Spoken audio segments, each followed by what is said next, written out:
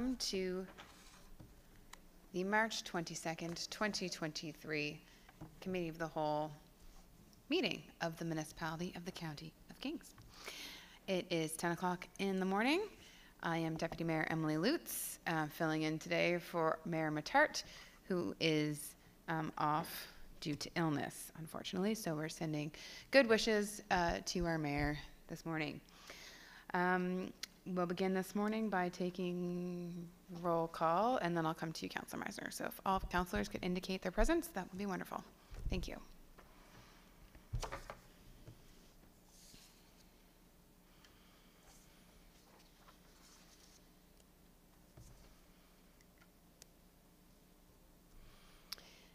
Thank you, Council. We have all councillors present with the exception of Mayor Matart.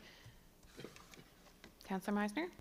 Yes, I just want to ask to be excused at 11 o'clock. I have a specialist appointment for my daughter, so I will have to leave a few minutes. Well, I'll have to leave at 11 today, so I just wanted to ask to be excused. Absolutely. At the top of the meeting, please. Thank you. Thank you very much. Next item, item 2, approval of the agenda. Could I have a motion to approve the agenda? Moved by Councillor Allen, seconded by Councillor Meisner. Discussion on the motion. Additions, deletions, questions? Seeing none, all in favor of the agenda as presented, please signify in the usual fashion. Oh, yeah. That's a good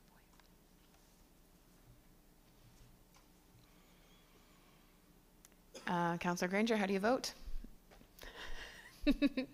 In favor of the agenda this morning? Yes. Okay, wonderful. Next, I'll look for a motion to excuse Mayor Matart from the meeting. Moved by Councillor Allen, seconded by Councillor Hurdle. Discussion on the motion? Seeing none, all in favor or otherwise signify now.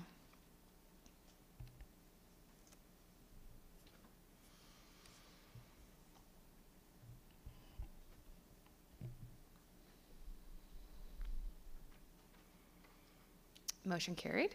Any conflict of interest issues that require disclosure this morning from members of council? Seeing none, we'll move to item 4, financial services. For the benefit of the public, I'll give a brief preamble, as our mayor is prone to do. Since he's not here, I can sort of do it. The way we generally structure our budget meetings and presentations is that we have a committee of the whole for capital, a committee of the whole for operating, and each of those are for staff to present all of the information, for council to ask questions, but no decisions other than to receive the presentations are made at these meetings. So we don't debate at our presentations. We are asking questions of clarification, and then council has a period of time before our next budget meetings to absorb the massive amount of information that will come at us today, and then to enter into debate at the next subsequent meeting. So just for the public's clarification and for as a reminder to council that we're here to receive a lot of information today. Good luck.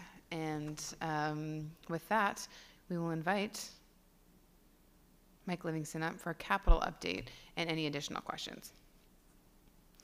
So this is building off the first capital presentation we had. Councillor Windsor, go ahead. Thank you, Mayor. And I had a question which I had alluded to or referred to, but I don't think staff was totally clear on whether or not they had the full answer. But one was with respect to the traffic study between Wolfville and New Minas, the Greenwich Greenwich traffic study. And my question that I want to ask is, I'm not seeing that specifically in the budget, and so I would like to know if the CAO or Mr. Quinn would have an answer as to how we anticipate funding that. I would have loved to have seen it specifically addressed in the capital budget, but maybe they have another game plan as to how we would accomplish any work that we're going to agree with the Highways Group. Our CAO has a response. Thank you, Deputy. Mr. Quinn may want to tag on afterwards, but my understanding is council package yesterday there was correspondence from the minister, and there was a meeting between Public Works staff and Mr. Quinn. I wasn't able to attend that particular meeting. I was off on that particular day. So there's still back and forth on the scope and the amount of funding, but we anticipate that there will be a partnership arrangement come out for that study, and I would anticipate that we could accommodate that through our what we call our outside engineering GL line. Thank you. Would you agree with that? Because we haven't rehearsed anything here, Mr. Quinn. Mr. Quinn has his light on. Nope, I think you read my mind from last week when we discussed the matter as well. But to your point, we've sort of, I'd say, at a staff level, sort of have a number in mind, but it has to go back up to the relative powers that be on both sides to finalize them with a cost-sharing agreement. But as indicated, my thought was outside engineering could capture our portion of the of that study cost. Councillor? Thank you. And I had a further question. And this is with respect to the new mine secondary planning strategy. As you know, we have forwarded that to the minister for approval. And we've also, I think we're all aware that there's a further subsequent planning work that we can anticipate out of that with infrastructure, road alignment,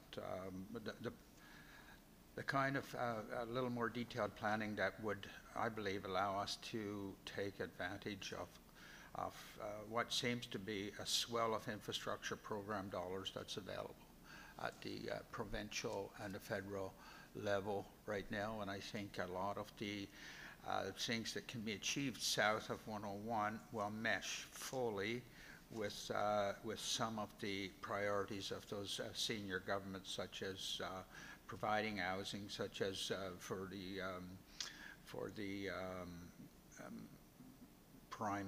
Premier of Nova Scotia, doubling the population, etc., as well as the needs that we see right here on the ground. So I am not seeing particular planning money in there for those things. And again, this is the time where we're putting our budget together, and a budget is an anticipation. We have more certainty with some projects than others, but it is an anticipation of the work that we see on the horizon. And so I would like to see money in the budget for this, or again, perhaps there's an answer. I don't think we want to see it sit in abeyance for a prolonged period, because we have not done our follow-up budgeting here. And so maybe the CAO or Mr. Quinn can respond to that. So I do have, Mr. Quinn has his light on, but this is, we haven't started the meeting yet, and I just want to make sure we ask these questions at the appropriate, like these might have been better suited during other business after we've heard from staff this morning. I will allow it, but I'll let Mr. Quinn respond because he's got his light on, but I'd like to start the presentations, and then maybe some of these answers will be revealed in our staff's presentation. I'm sorry, maybe I'm misunderstanding. You wanted to know whether there was extra questions or questions No, on the capital? I'll go to Mr. Quinn. Hold on. We'll go to Mr. Quinn, see if he has a response. Thank you, Deputy Mayor, through you to Councillor Windsor. I think where there is a line item for asset management planning, which would cover some of this initial planning, but I think, again, it comes back to these are assets that are owned. The water and sewer in particular are assets that are owned by the village, so they need to, at some point, they need to take the lead in terms of going after federal. We can certainly assist through, and hopefully with the asset management planning exercise that's already in the budget, and to encourage them along in those efforts. Because yes, I think fundamentally, yes, they should be looking to the future to do some of these plannings, but at the end of the day, they're the ones that are the utility owners for those particular items, and they'll have to be the front runner or the project champion for those, and particularly going forward, federal funding is similar to the IKIP application last year, is that we certainly provide a number of in-kind hours in terms of helping prepare those applications, but ultimately those had to be submitted by the village themselves as the asset owner. Thank you for your response, Mr. Quinn. Mr. Windsor, I'm not going to come back to you at this point. We're going to go to our staff presentations, and then there will be an opportunity to ask questions when Mr. Livingston's finished presenting. I'm going to ask you to hold it, just because this isn't on the agenda. We have staff ready to present. So We will come back to you. There will be lots of time to ask questions today. I just want to follow the agenda. Thank you. Mr. Livingston, you're here to present. Go ahead. Terrific, thanks. So I should be fairly brief, and then we can get into the additional questions on the capital budget, but some quick update items regarding the capital budget presentation and the material that was provided. In that time between preparation of that material and release to council, there was a small change in the operating budget that sort of trickled through to the capital budget. Quite small. The key area of impact is just the amount of the enhanced contribution to capital reserves has declined slightly. The amount is, I wouldn't necessarily consider it material, but you'll notice that there is a slight difference if you were to look at the capital reserve table in the material when it comes available for deliberations. So just wanted to highlight that, some very minor tweaks to that budget document, just so it's not a confusion to you. And then, yeah, beyond that, one of the other primary purposes of this portion of the agenda was just to acknowledge that the lead time of review of that document was maybe not as long as we had hoped for, so give council a little bit extra chance to review that document and bring forward any additional questions that may have come up in that time. So we can look to that now. Okay, thank you, Mr. Livingston. Councilor Windsor, did you want to ask your follow-up? Well, yeah, thank you. I know that in the notion of planning and that asset management in the village, that there's a line, and I don't know if we have ever tried to define that line precisely, but my view on this is that we're still in the planning stage. And planning is not one of those responsibilities that was given to the villages. I believe that we have a strong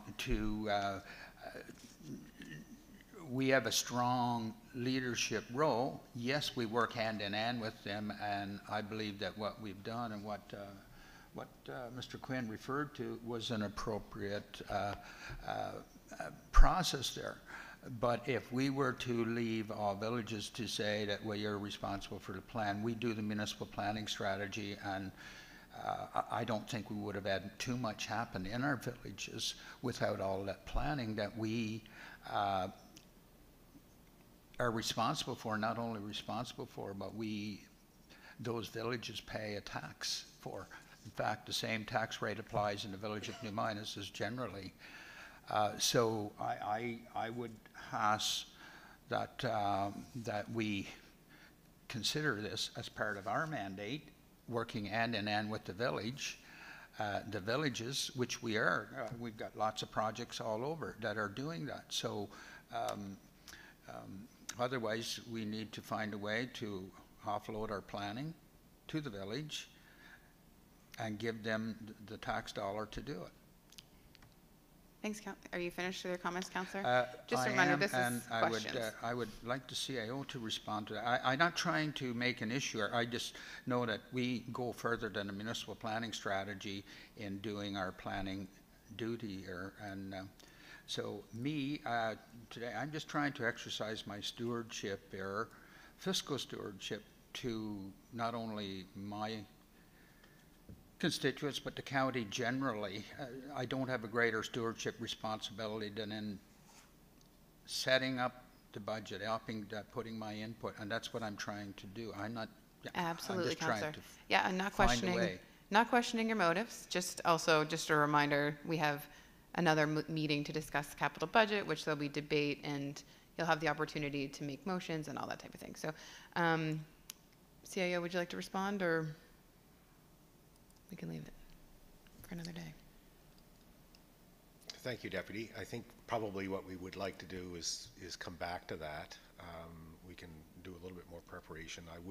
I would comment that in terms of the road infrastructure, I mean, it's primarily owned by the province, and we have the councillor had actually organized the meeting. We had a very good meeting with Nova Scotia Public Works, and we have provided them all of the engineering work that was done as part of the secondary plan, so that they can consider that as part of their 5-year planning cycle.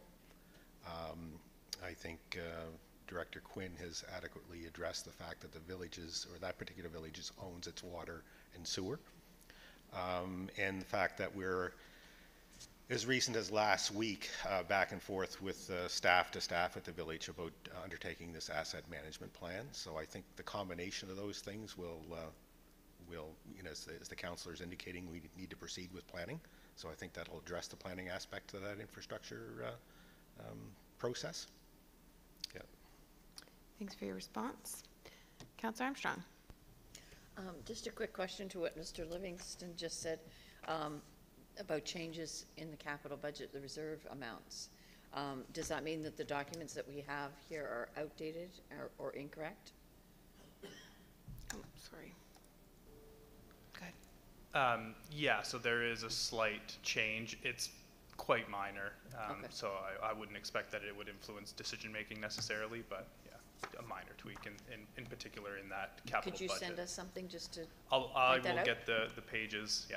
Okay, appreciate it, thank you. Thanks, Councillor, for that clarification. Anything further questions for Mr. Livingston on the capital budget presentation? And I appreciate, Mr. Livingston, your acknowledgement of the timelines that council are under to absorb an exorbitant amount of information. So appreciate that acknowledgement. Anything further from council on the capital? Okay. Thank you very much for your presentation this morning, Mr. Livingston. We'll receive the presentations as one motion when we're finished with this one. So I'll look to Mr. Barr to begin the presentation on the operating budget. Go ahead. Oh, and Trish, did you? Oh, okay. Sorry.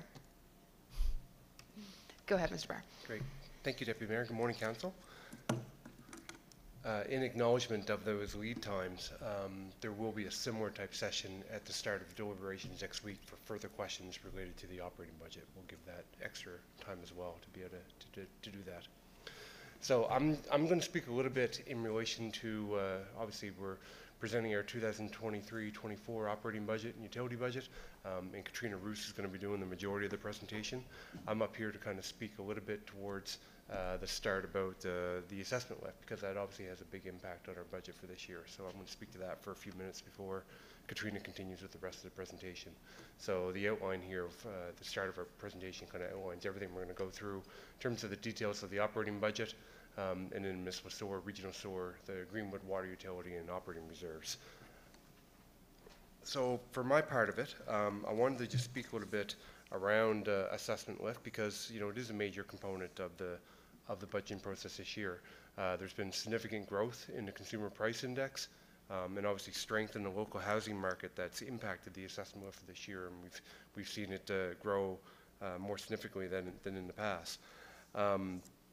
However, on the other side of that, municipal operations certainly aren't immune to the changing economy that's occurring now, and the impact that some of these fiscal realities have on the municipality. And there's offsetting cost pressures associated with it. So I wanted to spend some time kind of talking about that and kind of, I guess, a plan related to it. We've spent a lot of time here at the staff level looking at different recommendations we'd be able to bring to both budget and finance and to council.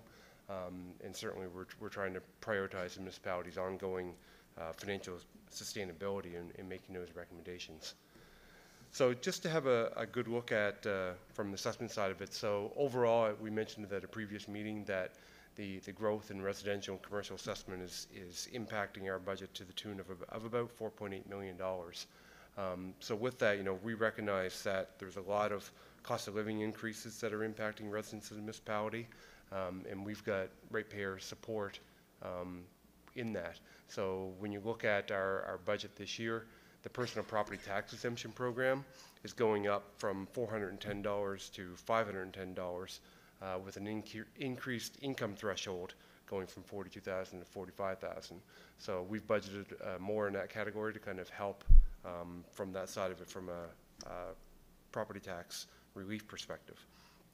Then we kind of wanted to kind of assess the picture of where the municipality is at currently. So one thing is that, looking obviously at residential tax rates, the residential tax rates, and you'll see it further in the presentation for operations.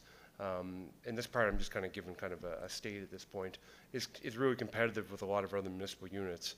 And when you look at it's one of the most affordable rates across the province when you look at rural municipalities.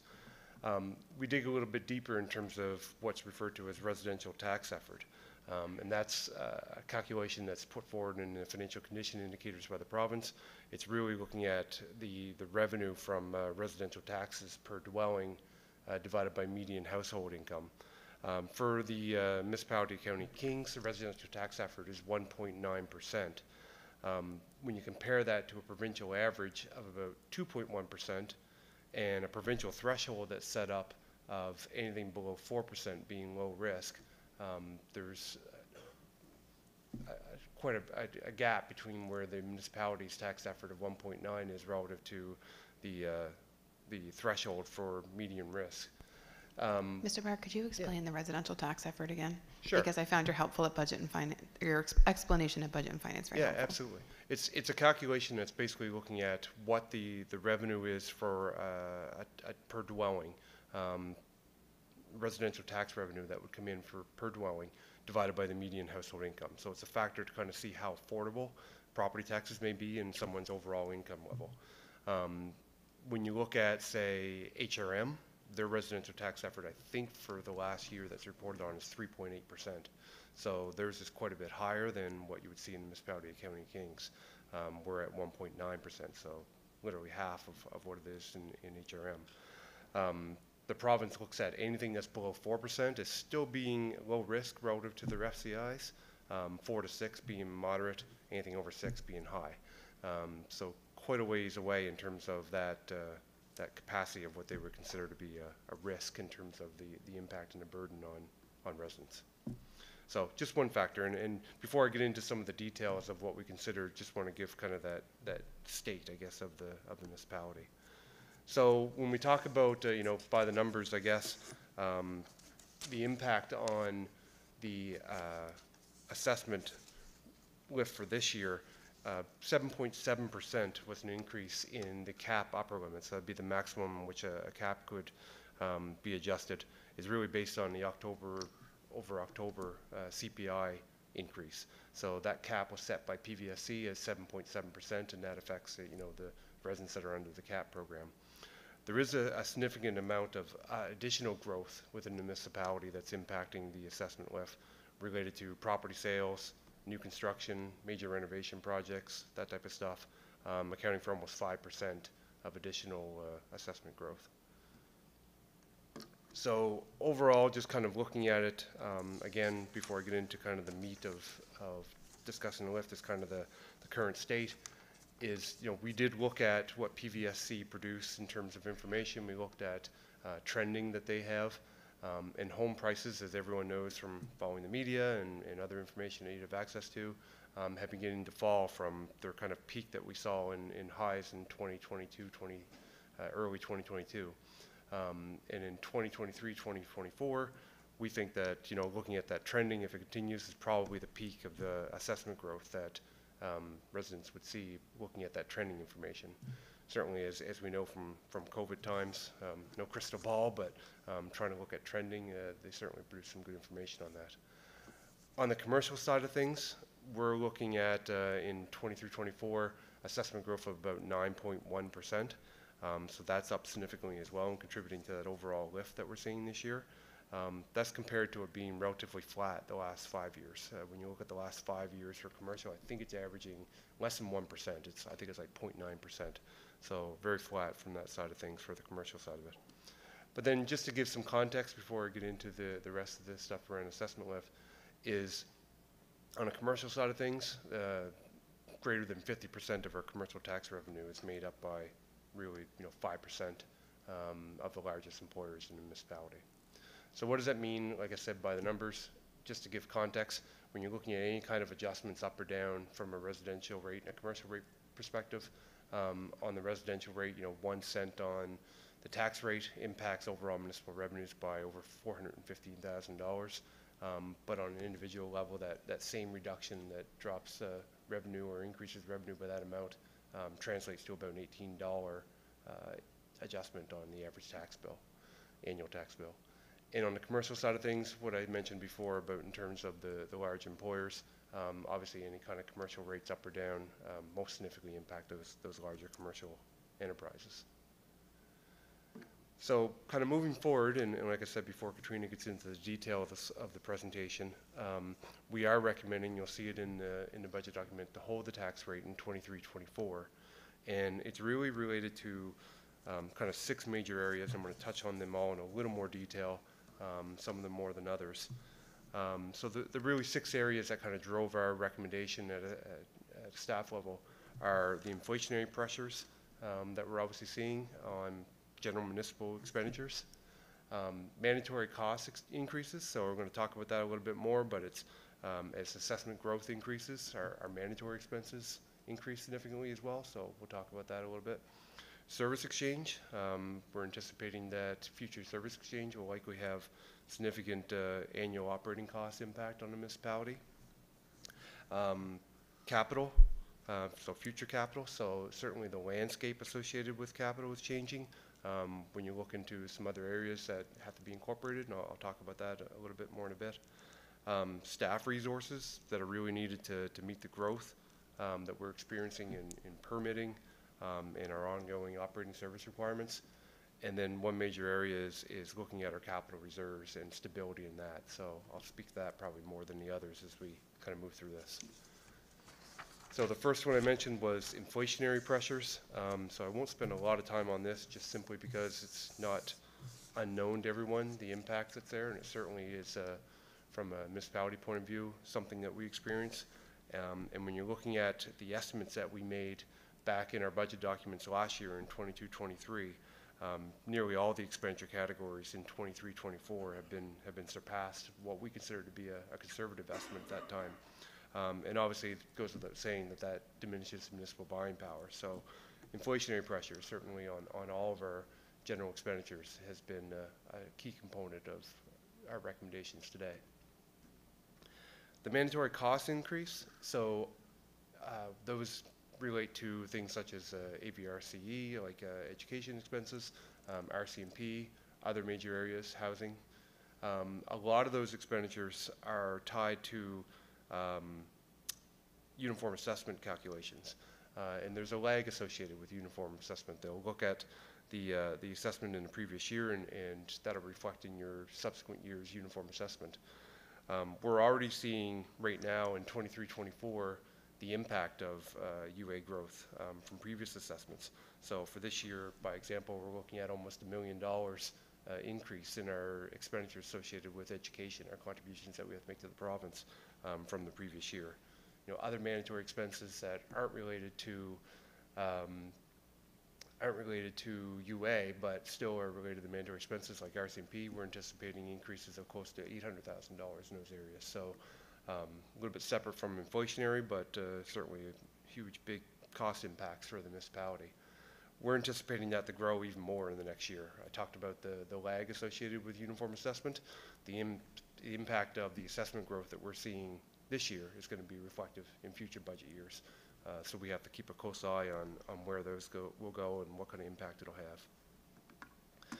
The third item out of 6 is service exchange. So as you know, renegotiation of what is being referred to as a memorandum of understanding between the province and municipalities is something that was stated explicitly in the Premier's mandate letter to the Minister of Municipal Affairs.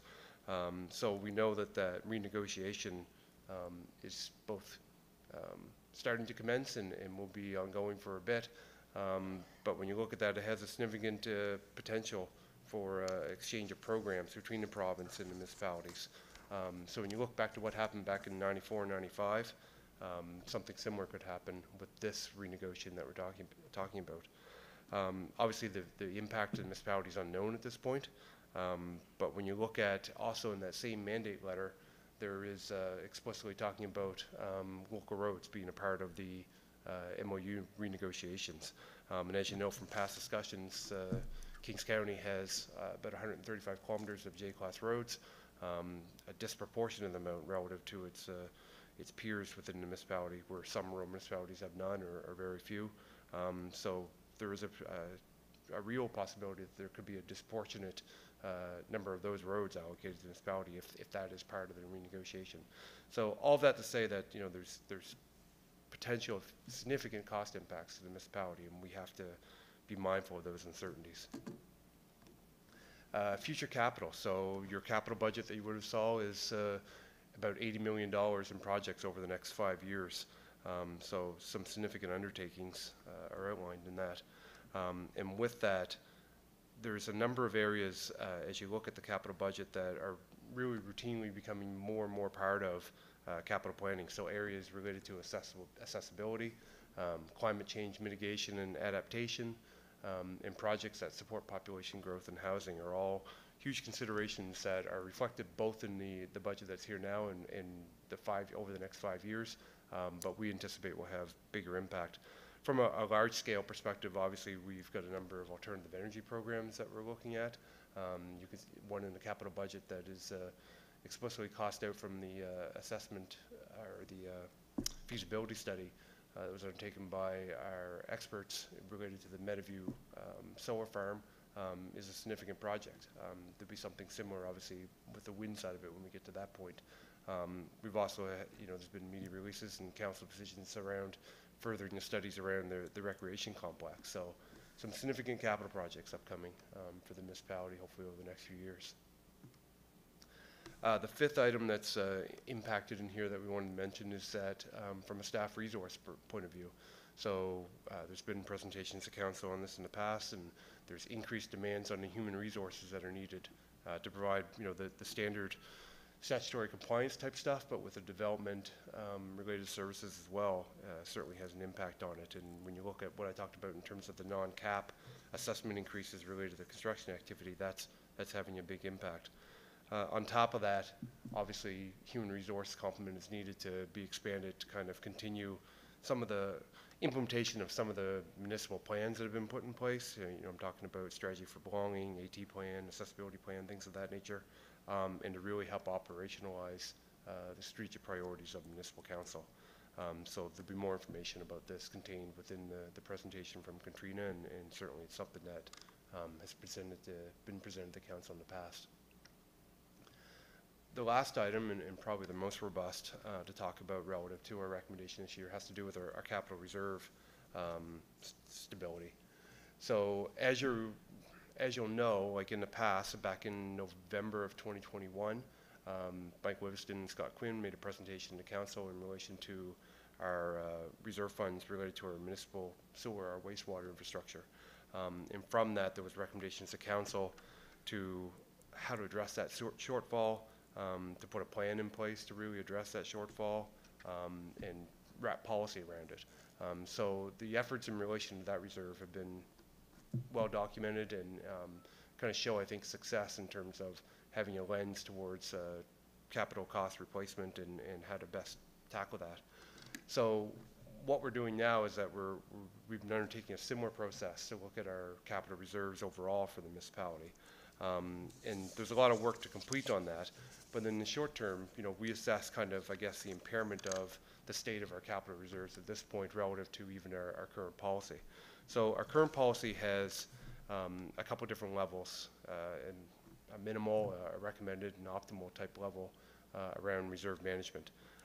The recommended level talks about how an amount equivalent to accumulated depreciation charge for capital assets for asset replacement, plus any funding for specific projects or new infrastructure be considered in establishing the capital reserve. So when you look at just that factor in terms of accumulated depreciation, as of the end of fiscal 21-22, our capital reserve balance was south of $7 million, $6.85 million, and our estimations would be that the capital reserve should have been closer to 13.7 as of the end of 22-23. So that represents a significant shortfall. And our contributions that we've been making to the capital reserve have been in alignment with policy, that we are contributing based on that recommended amount of the balance of the accumulated amount, but there's a couple of issues with that. One, that always hasn't been the case with the municipality. That minimum contribution level of 10% of depreciation is something that has certainly been done in the past, not in the last number of years, but in the past. And then, something that has an also probably an equivalent type impact is the utilization of those reserve funds. So when you look at having an accumulated depreciation reserve target associated with it, but when you're undertaking replacement costs, replacement and utilizing those reserve funds using present day costs, it in a lot of cases exceeds the historical costs associated with it. And it creates a wider gap between where your reserve targets need to be and what you've actually got accumulated in there based on just accumulated depreciation. So that's contributed to kind of that shortfall that we're seeing now, that $7 million type of shortfall associated with it.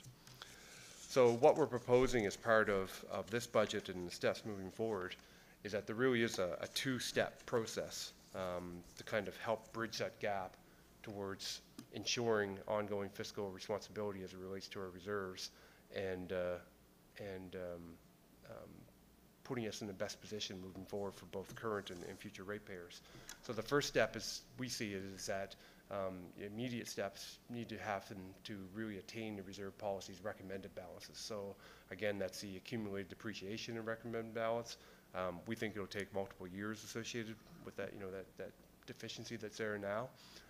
But the first step is let's start trying to bridge that gap as it relates to where our reserves are and where we need them to be.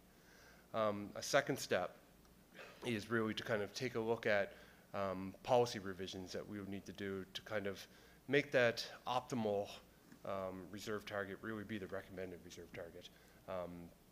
As you know, and we've got an example here to kind of talk about, is that replacement assets now probably more than ever are significantly greater than what historical costs are. So we need to stop the bleeding as it relates to the way that we utilize those assets. So whether there's changes in policy in terms of exactly how we utilize that reserve fund or the contributions that we make to it, policy revisions need to be considered for that. So I mentioned this, I kind of touched on it, but the current reserve balance that we have, representing about 56% of the accumulated depreciation, really understates the scale of the existing reserve deficit issue. And just by way of example, we've got a really small one here that kind of quantifies, because it's difficult sometimes when you're looking at large asset bases. I know with budget and finance, we talked a little bit about, the linear assets, the pipes in the ground, and things of that nature. When you look at the sheer volume in terms of the costs associated with it, it's hard to get your head around exactly, okay, what does that mean from a replacement point of view overall from the large scale assets. So by way of example, one that we ran into this year from our budgeting is just looking at simply vehicles. So back in 2014, there was some vehicles that were purchased, replaced at a cost of about $20,000. So as per our policy, putting money away for that $20,000 over the life of that asset. So it usually has about a 10-year useful life. We're looking in this current year's budget to replace those assets. When we go to the reserve balances that we have there, accumulated depreciation, we've only put about $20,000 away in each of those vehicles.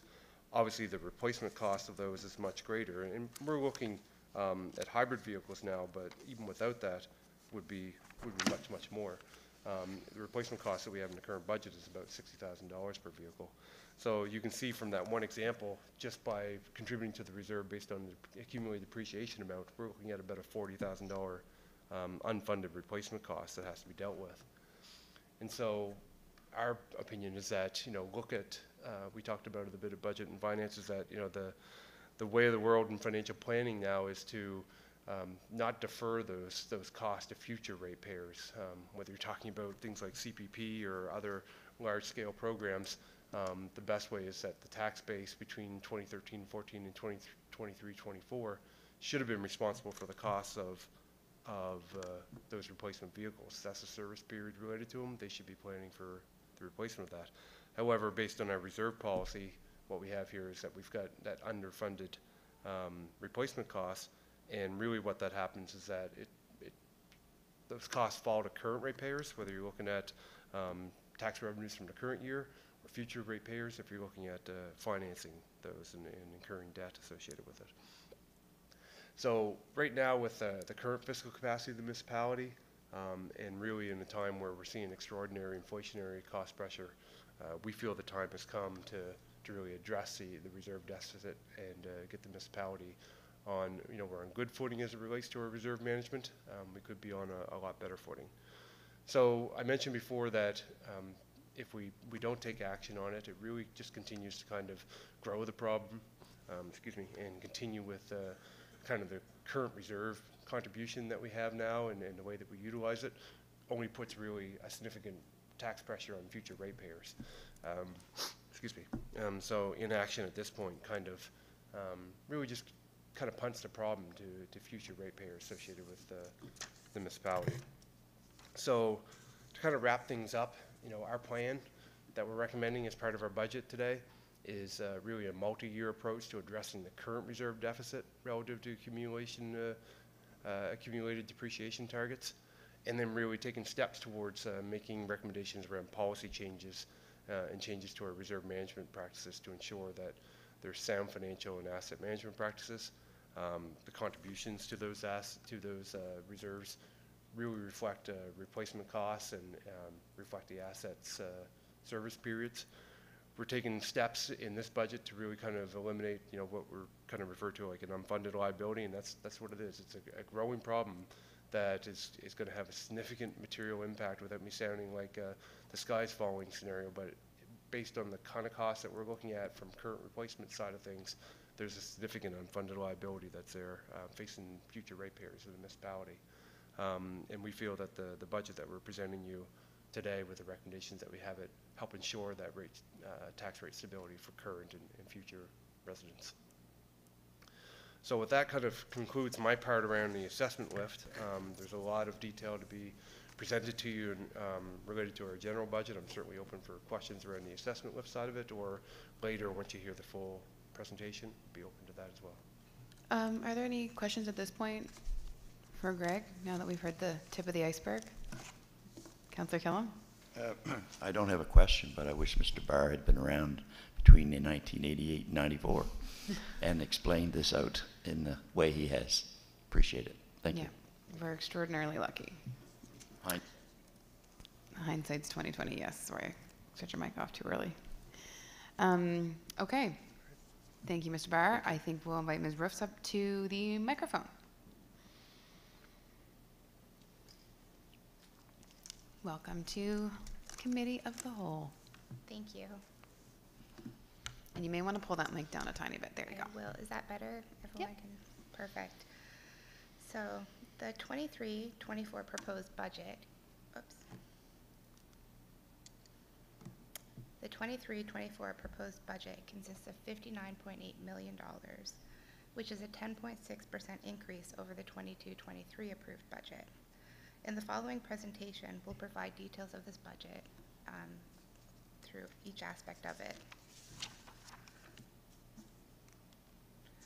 So we're going to start with an overview of some of the key variances that you'll see throughout the budget, starting with property tax revenue. So as Director Barr has touched on, there has been significant assessment lift this year, which is resulting in an 11.6% increase in overall property tax revenue. We're also seeing an increase in property tax in lieu payments. So these are property tax payments from other levels of government for the properties within the county owned by those. And we're seeing an 11.4% increase in that revenue stream. The next revenue stream is interest on investment and taxes. So this is the interest held on our bank deposits, and it has had significant growth. Interest earned on bank accounts is tied directly to the Bank of Canada overnight target rate. And the Bank of Canada has implemented 7 rate increases totaling 4.25 basis points during the 22-23 fiscal year. So the budget currently being presented assumes that the current rate will now remain constant throughout the 23-24 fiscal year. Interest on overdue accounts is anticipated to remain consistent with prior years. So interest earned on overdue tax accounts is anticipated to be at historic levels. the main driver here is the interest earned on the bank accounts. Next, we have our area rates. They're rising 10.4%. Area rate revenue sort of comes in and then goes directly back out. The municipality collects area rates for a variety of organizations for things such as fire capital, private road maintenance, and village rates. These revenues are also being impacted by assessment lift, as well as some additional organizations requesting collection services.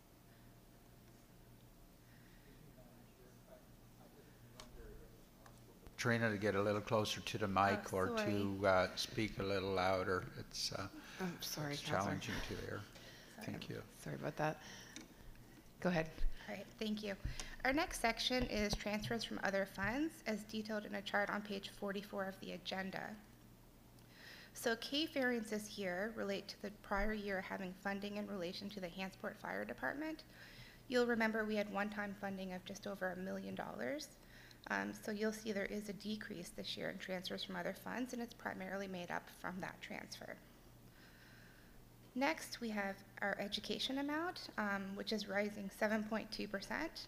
Again, this budget is based on the uniform assessment data and preliminary enrollment information provided by AVRCE, and the increase is in relation to UA growth.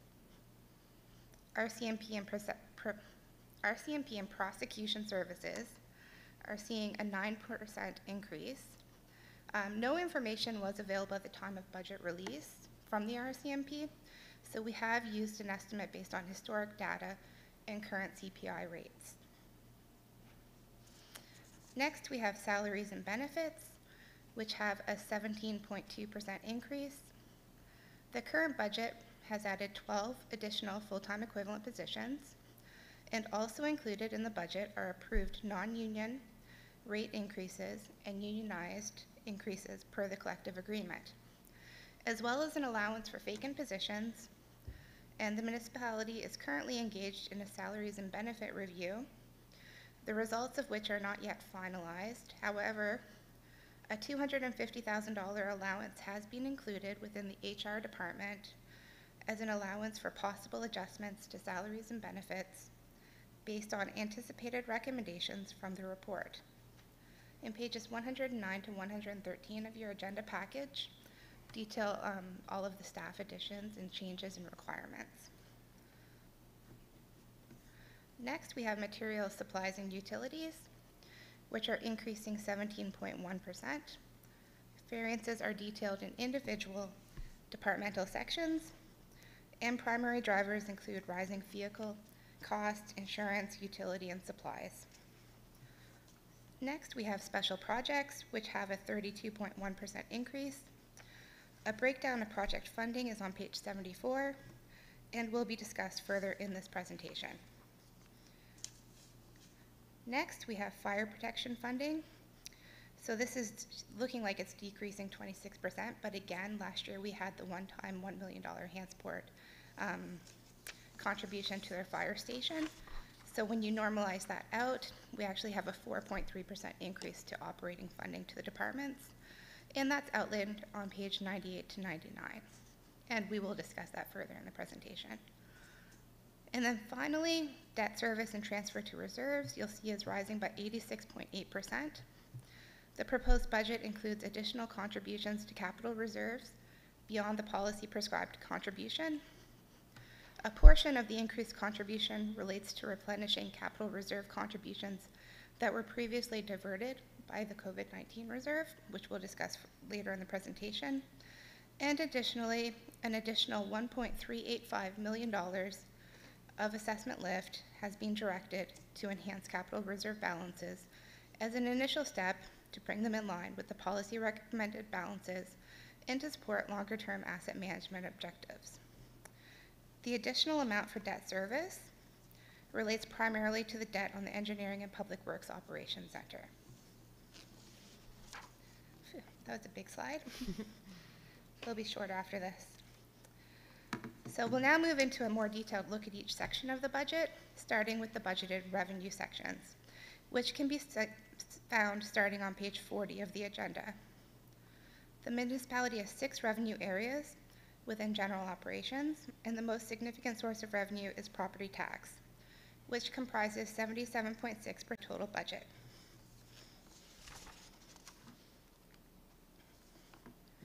So property tax revenue includes funds collected from residential, commercial, resource, and assessed properties, farm acreage, and special tax arrangements. You can see for the 23-24 budget, we're projecting just over $46 million of property tax revenue, which is an 11.6% increase over prior year's budget and represents 77.6% of the total budget.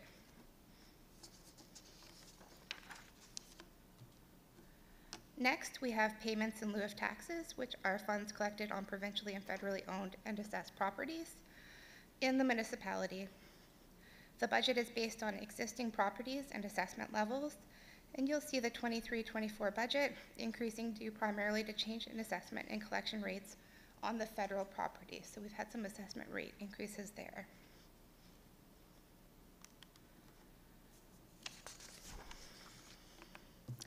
Next, we have interest revenue, which discussed previously has increased significantly. It's more than doubled from what it was last year. And again, that's tied directly to the Bank of Canada rising rates as well as the current balances in our banks.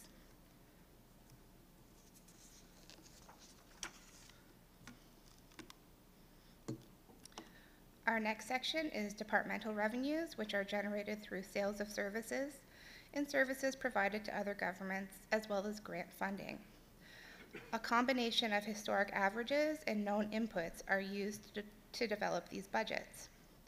And further details on departmental revenues are included on the individual department pages within the agenda, pages 65 to 111. But some examples of the key items here include increased municipal sewer revenue due to increasing rates, as well as connections, as well as increased building permit revenues, which have increased due to high level volume and demand.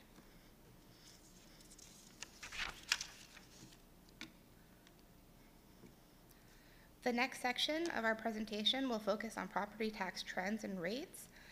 This section begins on page 44 of the agenda package, and we'll cover some of the items highlighted by Director Barr earlier in the presentation. So our first figure, figure 10 on page 45, demonstrates revenue for each class of property over 5 years. All increases relate to assessment growth only. So as the chart demonstrates, over the past 5 years, residential revenue has grown 28.8%, of which 12.5% of growth is attributable to the 23-24 fiscal year. Commercial has seen 12.5% growth over that time, and resource has seen 26.6% of the time growth. So as you can see, revenue growth has been rising and has had a significant rise in the current year.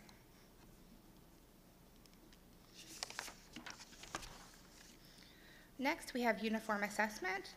So uniform assessment is the municipality's total taxable property assessment, plus the value of funds received through special property tax arrangements.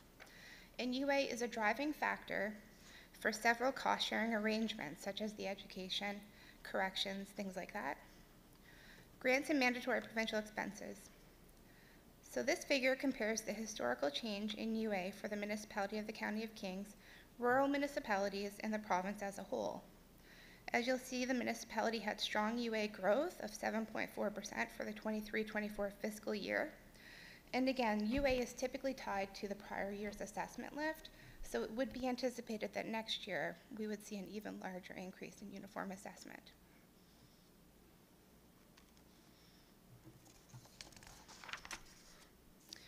Figure 12 on page 47 of the agenda distinguishes assessment growth between the cap portion and the remaining growth from property tax sales, new construction, and major renovations.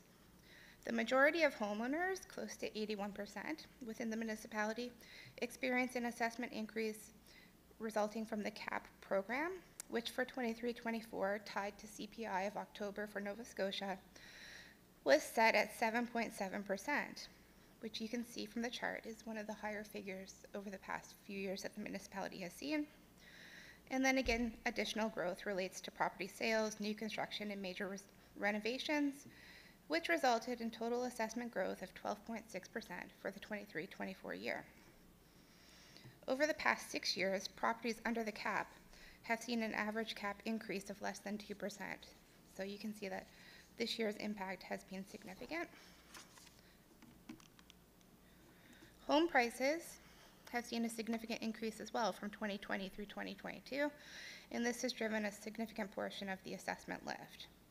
However, this chart from the Canadian Real Estate Association shows that average residential sales prices for Nova Scotia seem to have peaked.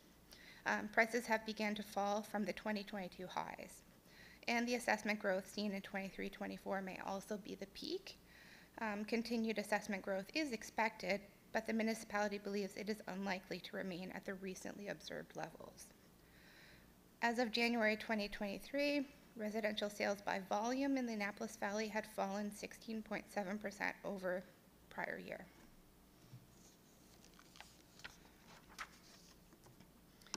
Figure 15 on page 50 of the agenda demonstrates the 5-year history of the commercial assessment growth. So now we'll look at the commercial side of things. For fiscal 23-24, commercial assessments within the municipality have increased by 9.1%, which, as you can see, is clearly the most significant increase the municipality has seen in many years.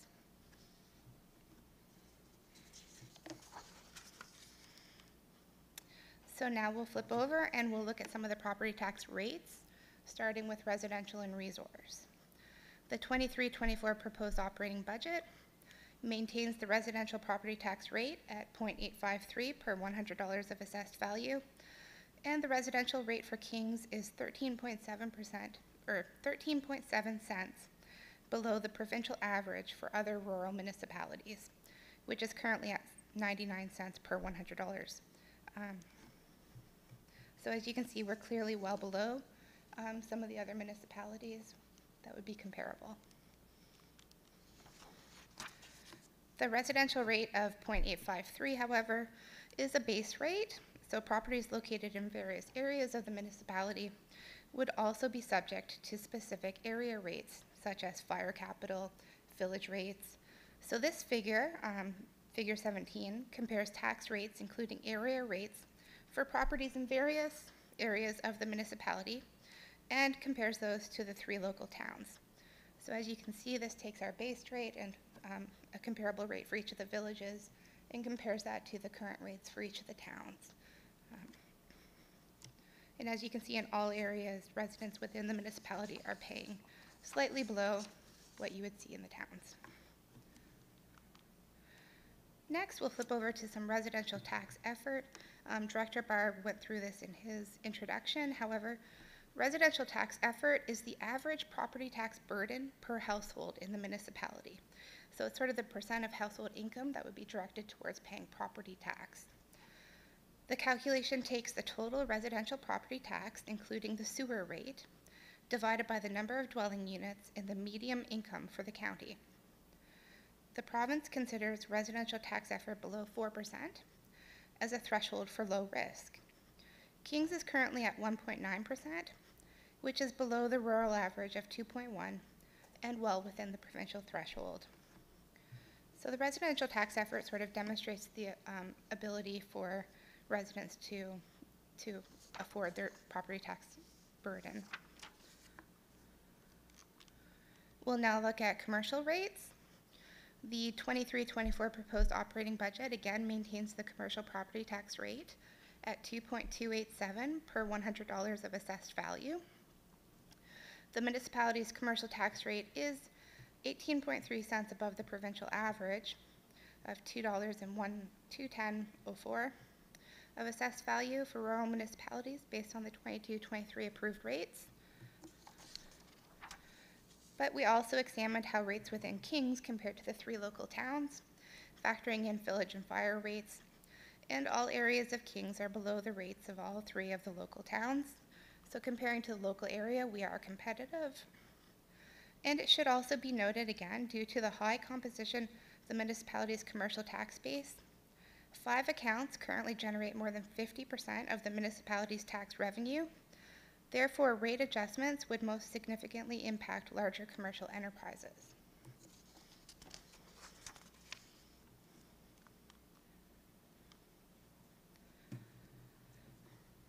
Our next section of the presentation will focus on operating expenditures.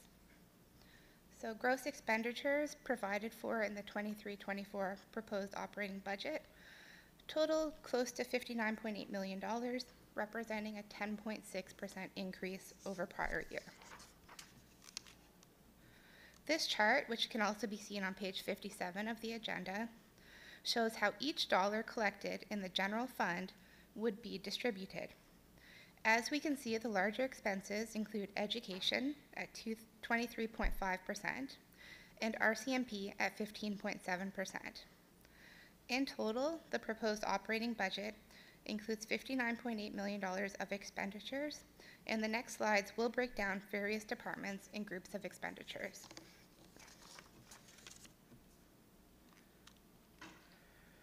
The first group of expenditures we'll look at is our mandatory payments, which are detailed on page 58 of the agenda. Mandatory payments are items which the municipality has no discretion over and form the single largest group of expenditures within the budget. Details on each item are outlined in the budget document, and some noticeable changes include the education amount increasing by 7.2%, the RCMP increasing by 9%,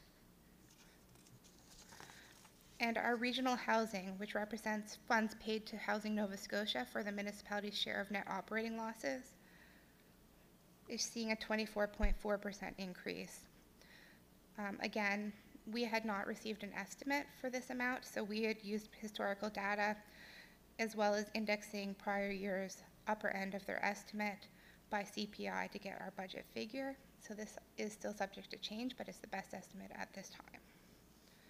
So again, mandatory payments are showing an overall 7.5% increase and represent 44.2% of our total operating budget.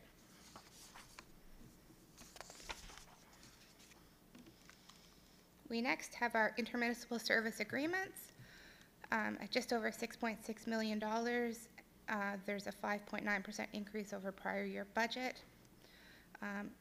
These contributions to IMSA corporations account for 11.1% of the proposed budget. And I'm just going to go over some of the higher ones. So the municipality's contribution to Valley Waste Resource Management has increased 0.9% in 23-24 to just over $4.8 million, excluding a one-time $369,600 equipment reserve contribution that is conditional upon approval of a related policy. Key budget influences include rising costs of major contracts, fuel price escalations, insurance and salary increases, and full details on the operating capital budget were presented to Committee of the Whole on February 21st, 2023, and will be updated prior to budget approval. The municipality's operating contribution to King's Transit has also increased 19.5% in 23-24 to $975,406. Again, this is just the contribution to operations. They also had capital contributions totaling $210,000, which includes the $48,000 of routine annual capital and $162,000 of special capital related to potential electrification of the King's Transit fleet. The budget was presented on February 21st, 2023 in full detail and will be updated prior to budget approval. The VCFNA budgeted contribution is based on historic actuals, and the Valley Run budget is based on submissions to date. The REMO budget has been based on discussions with the REMO coordinator and their annual budget submission, which has not seen any significant changes. Our next section can be seen starting on page 65 of the agenda. Legislative expenses include councillor remuneration, travel, meals, committee honorarium, scholarships, and other legislative services. At just over $677,000, there's a 9% increase over prior year budget. Salaries and benefits are budgeted to increase based on policy finance 05002, council and committee remuneration. And for the 23-24 fiscal year, council stipends will increase by 7.6% over 22-23. And the budget for benefits has been adjusted to reflect current levels of benefit participation, leading to a net increase of 6.6%. Materials, supplies, and utilities include committee costs such as citizen honorarium and meeting costs, membership dues, council travel and conference costs, telephone and office supplies. Budgeted amounts reflect actual usage and include an increase to councillor travel budget to reflect the return to in-person conferences and increased travel costs.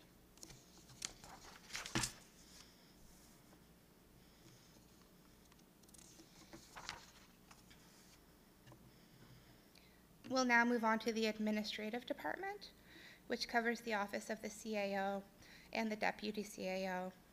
This department is detailed starting on page 68 of the agenda package, and the department has a total tax levy requirement of just over $3.6 million, which consists of activity revenues, which include revenue generated from recreation programs, such as aquatics, day camp, seniors programming, as well as rental income related to some various properties within the municipality for cell phone towers, things like that.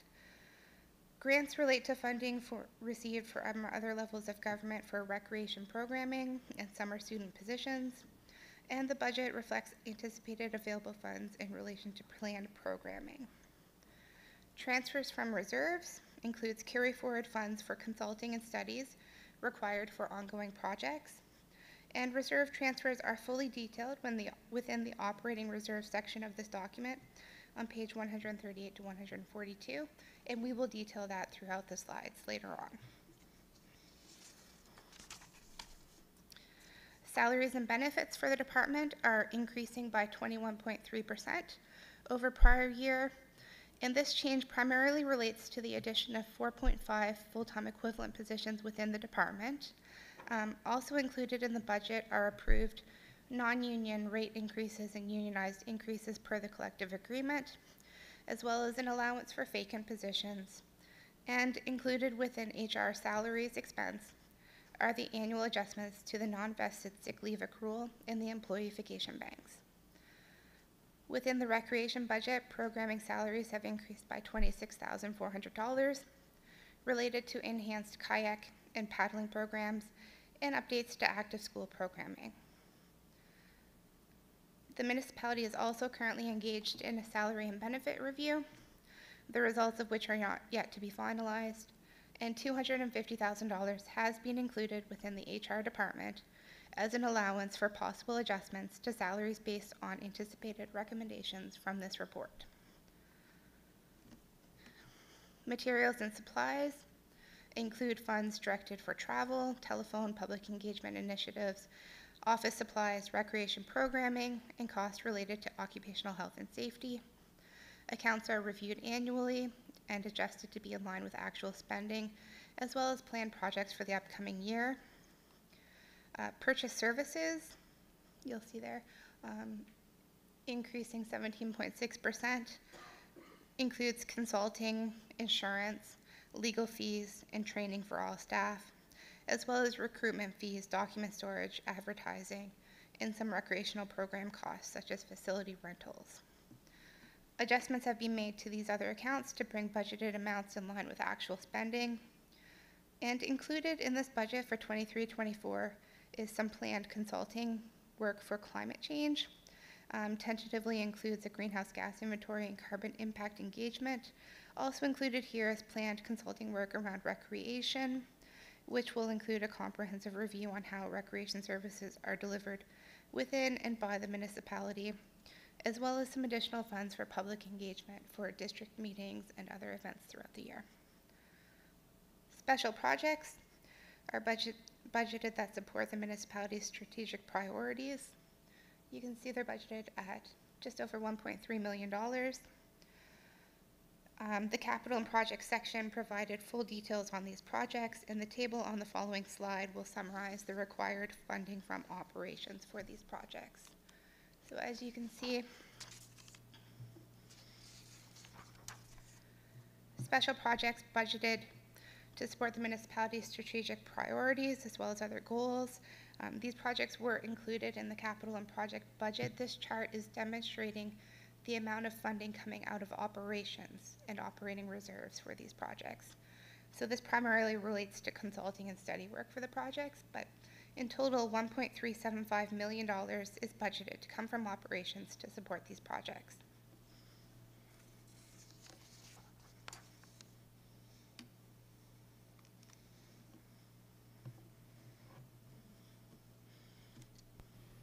Ms. Rose, do you mind taking a question at this point? Oh yes, certainly. Perfect. Councillor Windsor. Just a question. Is that special project chart in this package? I might not have seen it. Yes, Councillor Windsor, it should be on page, I believe, 72 of the package. It's within the administrative department. Yeah, okay. Is it on 77? Yeah, just trying to follow along. Sorry, Thank you. Thank you. 77. 77. Oh, mine are out of order. That's why I can't find it. Thanks, Councillor. Thank you. And our next department is Finance and IT, and these details can be seen starting on page 80 of the agenda package. The department has a net tax levy requirement of just over $3.6 million, and it should be noticed that the enhanced capital reserve transfer of $1.385 million has been grouped here for simplicity. And with these normalized out, the department is seeing a 21.4% increase in operating requirements instead of the 94.7% that you see on the screen. So if you take out the enhanced capital reserve transfers, the actual department is seeing a 21.4% increase. So activity revenue includes commissions charged for the collection of area rates. The current rate is 4% per policy finance 05007.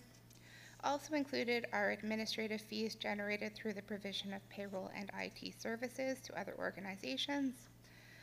Other revenue include things like listing recovery fees, tax sale administrative fees, and tax sale expense recovery, and are reflective of actual and historic amounts. Salaries and benefits, you'll see, are increasing 8% over prior year. And this change primarily relates to the addition of a data analyst in the IT department. Materials, supplies, and utilities include things like telephone, postage, supplies, equipment, and software supplies, hardware supplies, and toner for the printers. And budgets reflect actual usage. Purchase services include tax sale expenses, primarily legal costs, external audit fees, equipment contracts, and IT consulting, licensing, and maintenance contracts. The increase in this section primarily relates to the IT department, where an additional amount has been budgeted for rising fees and additional fees for new required software licenses. So we've seen a bit of a rise in software licenses over the past year, so we're budgeting to reflect the actual need for the costs. Professional services and audit fees have increased in line with contractual requirements. And then the increase to debt and transfers to reserve relates primarily to the Information Technology Capital Reserve. The budget included the replacement of funds previously diverted to the COVID-19 reserve, as well as reserve funding in relation to the new broadband assets. Additionally, a $42,000 repayment to the operating reserve in relation to the construction of the new Hansport Volunteer Fire Station has been included here, with the additional 1.385 contribution to capital reserves also grouped in this area. So that's why the area seems to be such a significant increase. We've included the full 1.385 under finance for simplicity and to keep it together. Next is engineering and public works. Detailed in the department and budget can be seen on pages 88 to 98 of the agenda package. The department has a net tax levy requirement of $3.1 million, which consists of, activity revenue comprises municipal sewer fees, streetlight area rates, revenue from a power purchase agreement relating to the municipal complex solar panels, as well as administrative fees charged to our other utilities and service areas. The increase relates to increasing sewer revenue and increased administrative fees charged to the utilities in relation to support services provided by the municipality. The 23-24 increase is also related to shared costs for the new operations center. So within engineering, we collect administrative fees from the utilities for some of the support services such as finance, managerial overview, things like that.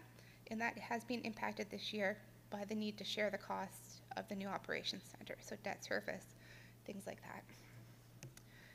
Transfers from reserve relate to the annual payment of a Government of Canada municipal-owned lease to house a civilian air park at 14 Wing Greenwood, and also $95,000 of special project carry forward.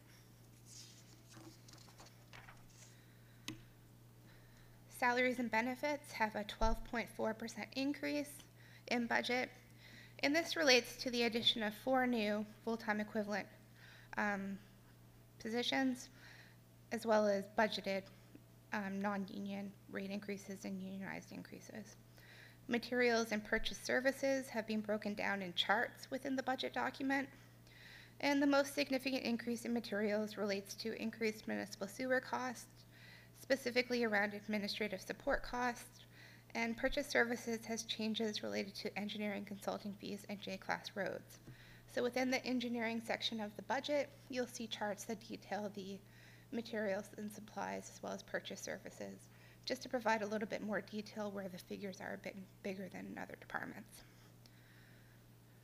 Transfers to reserve and debt service have increased 31.8%, and this is accounted for updated debt servicing, including debt related to the Engineering Operations Center, and also included our contributions to capital reserves.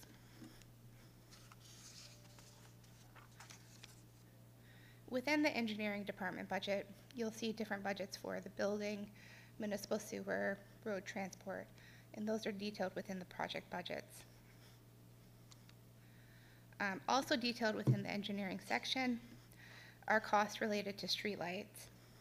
So an annual fee is charged for properties located within 100 feet of a service streetlight area. The fee is set on a cost recovery basis and used only to fund those costs directly related to providing the lighting.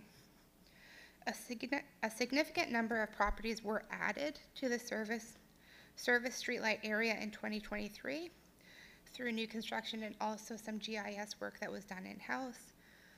This, combined with no rate increases from Nova Scotia Power, allows for a decrease in the general streetlight fee. The charge for street lighting with Centerville Growth Center will remain at the current level. So you'll see the general rate is falling from $42.5 to $35, and it is anticipated that that should be able to be maintained, whereas the Centerville rate is being held at $4 to cover the lights in those areas.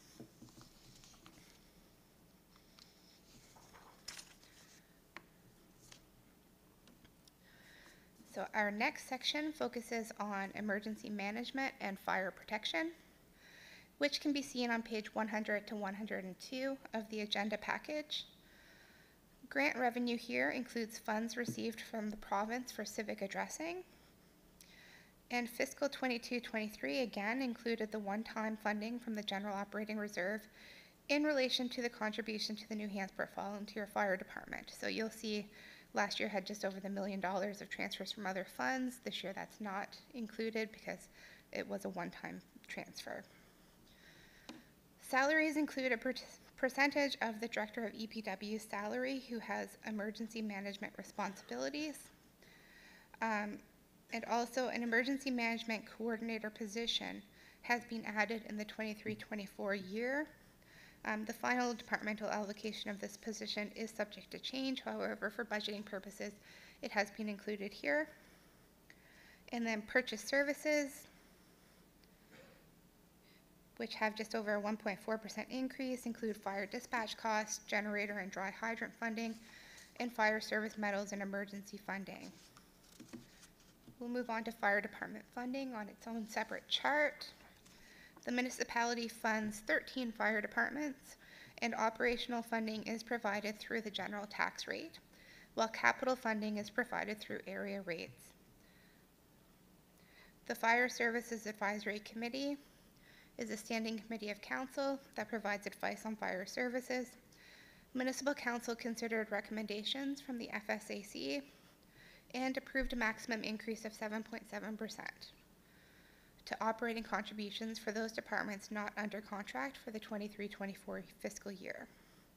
Council has also directed the Chief Administrative Officer to bring forth proposals for consistent honorariums for volunteer firefighters as part of a new fire funding policy. The budgets for 23-24 are based on submitted budgets from the fire departments, keeping in mind the maximum threshold of 7.7% as approved by council.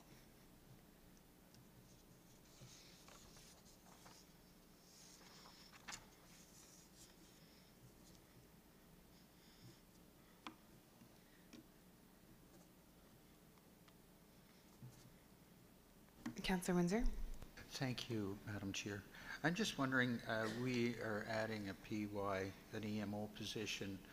I'm just wondering, and through you, Madam Chair, to whichever technical officer is best informed on it.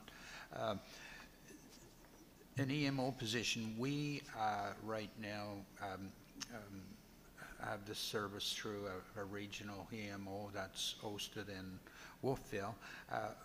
What is the context for this position, and is there some overlap, or is it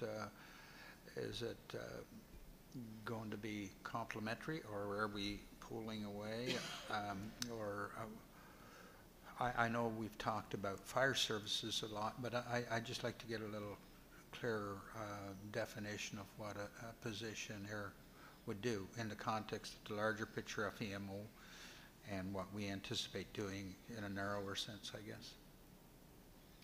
Mr. CAO, would you like to answer that one?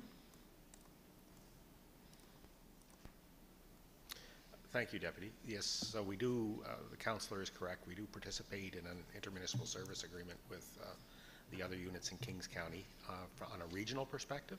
So that's for the regional delivery.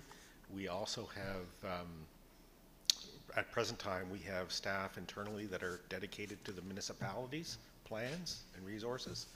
And this room, for example, in the last couple of years has been activated as an emergency command center on a couple of occasions with the weather conditions changing. So I think the primary thought is that we need a little bit more dedicated resource for our municipal that may not cross other municipal boundaries, emergency responses and plans, and also how we plug into things like running the emergency planning center when it's activated. Thank you. And I know that we have a manager that takes on a lot of responsibilities. So will that help with that position as well, or will it take on those responsibilities, or will that manager still have management oversight and the position would be there? So presently, the responsibilities that I'm describing fall under the Director of Engineering and or EPW, use the acronym, so it would go more to the new position, so there'd be more dedicated focus on it. Okay, yeah, I was thinking about Terry Brown and his involvement in the fire department as well. Yeah, this one here is, I believe we're talking about, you characterize it as emergency management. What page are we on? And I can, emergency services coordinator. Yeah, so that would be, you're correct, that would be part of that, but the other emphasis is on liaison with fire departments and whatnot, so you are correct. And policy development that council, we've discussed with council. Thank you. Yep. So a dual role, you're correct. Yeah, thank you. Thanks, everybody. I'll turn you back on there, Ms. Ruffs. There you go. Thank you. Our next section is land use planning and development, and it can be viewed on page 103 through 111 of the agenda package. The total net budget for this section is $728,000, and it consists of activity revenue, which includes development application fees, Salaries and wages include approved non-union rate increases and unionized increases per the collective agreement, as well as an allowance for vacant positions.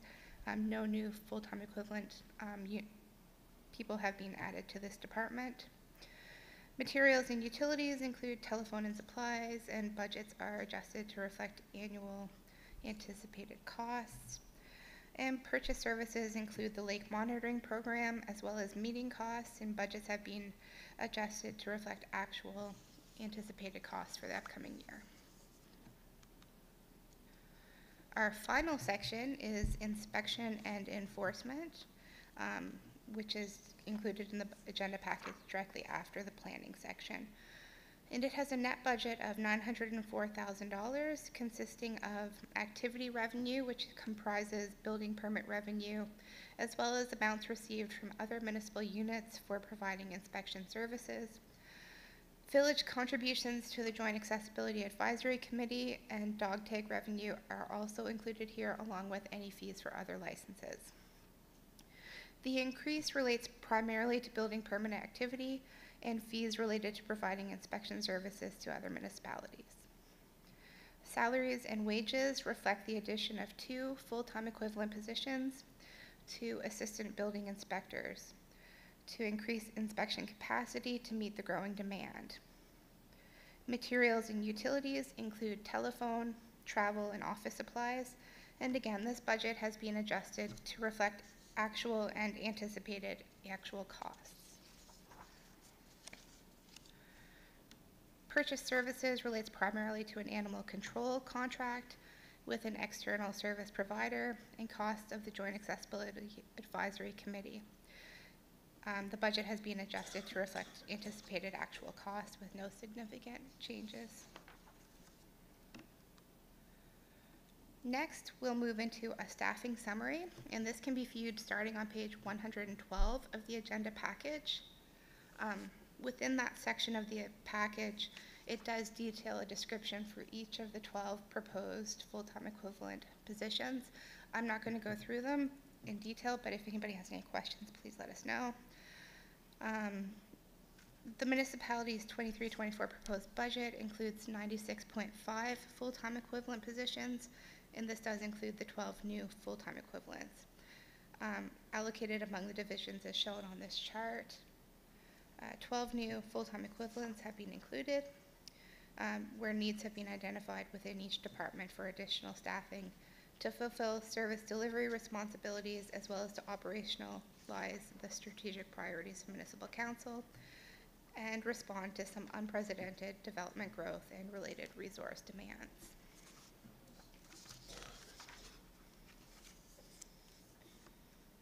The staffing section also summarizes the planned summer students for this upcoming year. Our final area of focus within the operating budget itself is our grant programs. These are detailed starting on page 117 of the agenda package. And in total, $2.7 million is being budgeted, which is a 3.6% increase over prior year. Details on each funding stream are outlined on page 117 to 121 of the agenda package. There's not a significant amount of change from prior years, and I won't be detailing each funding stream today, but if anybody has any further questions on grant programs, please let us know. And again, the primary drivers here are the increase in the property tax exemption programs.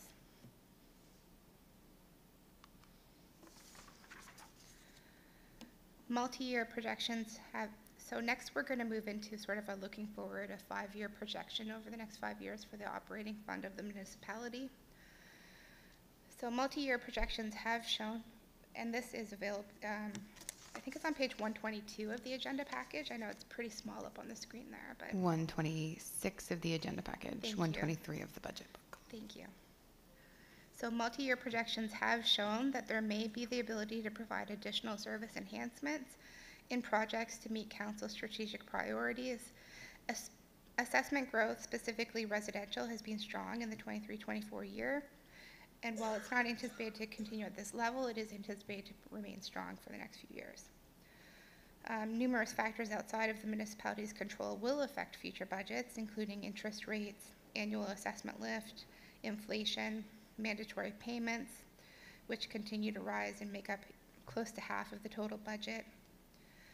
The municipality has little to no discretion for the amount charged for some of these items, and other pressures such as increasing insurance rates, utility rates, and rising fuel and supply costs will also continue to have an impact on future budgets. Within this section of the budget document, it does list out the assumptions that we've used in these projections. So there's full details on how we forecast out for the 5 years.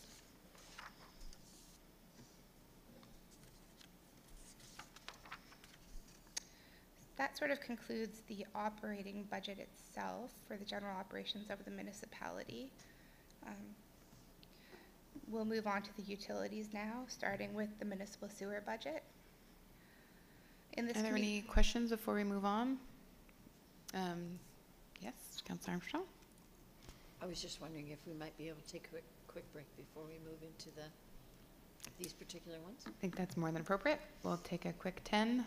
Thank you. And Thank you. give Katrina a break too. She's working hard up there. All right. See you back here at 11:40.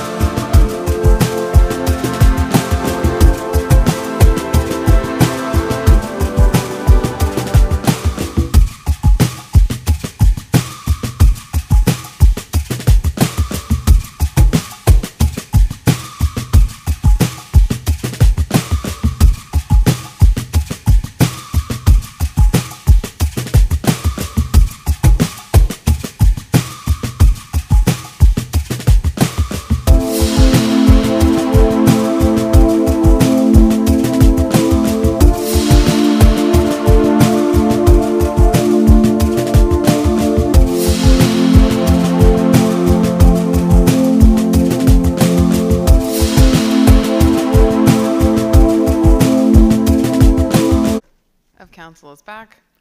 So we will reconvene. Perfect. All right.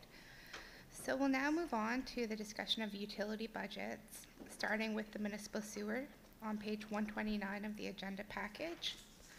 Municipal sewer provides service to properties in 18 different communities throughout the municipality, and the municipal sewer is accounted for within a separate subset of accounts within the municipality's operating fund. So the budget that we just presented, the operating fund, would also have the municipal sewer within it, which is unique compared to the other utilities. Activity revenues are increasing by 10%, which factors in residential, commercial, and other sources of revenue, in addition to a rate escalation in line with Nova Scotia October CPI for all items. There are approximately 225 additional connections, as well as increases to sales of service agreements, which are directly tied to specific costs. So in total, activity revenue within the sewer is seeing a 10% increase. The transfers from sewer operating reserve of $95,000 relates to carryover funds for 3 projects: the SCADA system, the laboratory building assessment, and municipal specifications manual update. And these projects are included under the administration line of expenses. Salaries and benefits are projected to increase primarily due to the addition of 1 treatment plant operator. And the maintenance and vehicle budgets represent the best estimate of annual requirements and activity levels based on a review of historic spending and planned upcoming maintenance projects. Lift station and treatment plant decreases represent adjustments to fees paid to other municipal units for services, and these are partially offset by rising facility power costs, which factor in an 8.3% rate increase in line with Nova Scotia Power.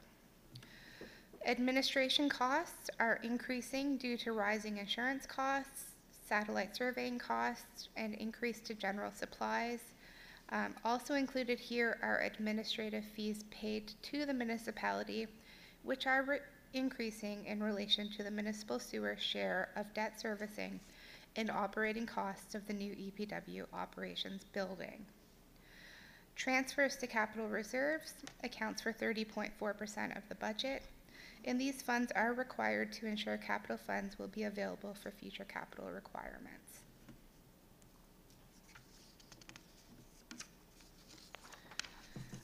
Unlike the municipality's general tax rates, the blended sewer rate is not tied to property assessment and therefore is not increased or decreased from changes in assessments. Therefore, the sewer rate needs to be adjusted annually to keep pace with annual operating costs and to ensure adequate capital reserve contributions are being made. As approved in Policy Finance 05003, the fees policy, the sewer charge indexes annually based on the prior year's October Nova Scotia CPI rate for all items, which for this year will be 7.7%. So currently the rate is rising from $530 for a single family or a single dwelling to $570, and a vacant lot will be at $171, a 7.7% increase. We have a question from Councillor Windsor. Yeah, just want some clarification here. I think I understand, but on municipal sewer budget, when we put in our salaries and wages, salaries and benefits here, that is to represent the portion of the county's salaries that's allocated to support the municipal sewer system. Through you, Deputy Mayor, to Councillor Windsor, the salaries and benefit line includes all of the workers who would directly support the utility. So anybody who would post their time normally to like the treatment plant operators, the maintenance planners, things like that. The more salary and benefits for stuff like finance staff who offer support, the directors who offer overall support would be captured within an administrative fee that is paid between the utility and the general operating fund. So are you saying there's no allocation of those that are not directly working for the municipal sewer system? Yeah, so the salaries and benefit line represents all of the staff working directly for the municipal sewer system. Directly. After allocations to Greenwood Water and regional sewer are factored in. And then the salaries and benefits that are less direct are factored into an administrative charge paid by the utility to the municipality. Or the administration charge that's further down the list there? Okay. Yes, so that would capture salaries and Alright, benefits okay. for the staff not And- directly working. And the debt servicing, that's part of the new building, is that right? Yes, through you. So the debt servicing for the new building is Yeah. captured within general operations. yeah. However, a portion of that, based on utilization of the building, is also captured in the administrative fee. Yeah, okay. And I asked that question, I think it's very relevant because we had a lot of discussion in the regional sewer and trying to convince our partners of the legitimacy of our budget that allocated a portion to the regional sewer. So if we can demonstrate that we're doing the same thing to ourselves, to our users of the system, then I think it puts us on good ground in our, and we have a technical group looking at this matter. So, you know, if those philosophies align, then I think we would be on good ground. Right. Thank you. Yes, thank you. Thanks, Councillor. Councillor Armstrong. Just, thank you, Deputy Mayor. Just further to Councillor Windsor's question, in the engineering and public works budget, there's an allocation for salaries, wages, benefits, blah, blah, blah, for $2.1 million.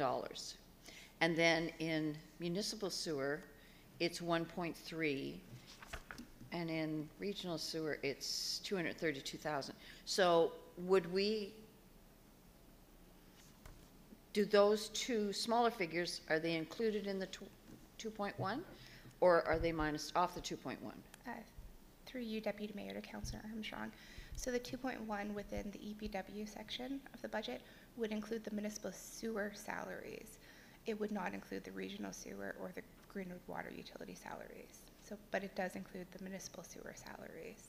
Okay, so we would minus that off. Yes. Okay. Yes, they'd be All right. included there. Thank you. Thank you. Thanks, Councillor. Thanks, Ms. Roos. You may continue. All right. Next, we'll take a look at the regional sewer budget. The regional sewer is our next area of focus, and it can be seen starting on page 134 of the agenda package. So the difference between the regional sewer and the municipal sewer as far as the accounting organization is that the regional sewer is its own operating fund and capital fund within the municipality, and that's why its budget is separate and outside of the operating budget of the municipality. So the regional sewer system consists of the treatment plant in New Minas and a trunk collection system extending from Colebrook to the New Minas-Greenwich border and from parts of North Kemptville. The regional sewer system is a partnership among the municipality, the town of Kemptville, Village of New Minas, and a private PepsiCo Incorporated. The approved budget was presented to the Regional Sewer Committee on February 16th, 2023, and was recommended to individual partners for approval. Final approval and recommendation by the Committee to Municipal Council took place on March 15th, 2023. Overall budget costs of the regional sewer system have increased by 6.4% from fiscal 22-23. Materials, supplies, and utilities have a 9.3% increase related to monitoring and communication costs, maintenance and increased EPW Operations Center costs, and rising electricity rates. Budgets represent the best estimate of annual requirements and activity levels based on a review of historic, routine spending, and planned upcoming projects. So in total, the regional sewer has a budget of just over $1.7 million, which is a 6.4% increase over the prior year. And that is funded through the various partners. This table details the funding sources of the regional sewer. So as you can see, King's portion is $262,000, and this amount would be expensed within the municipal sewer budget and therefore funded through the municipal sewer rate. Question from Councillor Windsor. Thank you, Deputy Mayor and Katrina. Well, my question here is that we have lumped together debt and reserve transfers, whereas in the other municipal table, we have separated them out, debt servicing and transfers to reserves. Do you know what those numbers are for the regional I will, sewer through you, separately? Deputy Mayor, to Councillor Windsor. I'm not directly involved with the regional sewer budget, and I'm not directly, I don't know the exact breakdown of the $669,000. We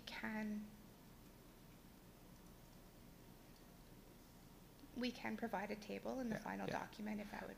And I think it's add probably good clarity. to have it right in the table, this being a table that various partners have an interest in.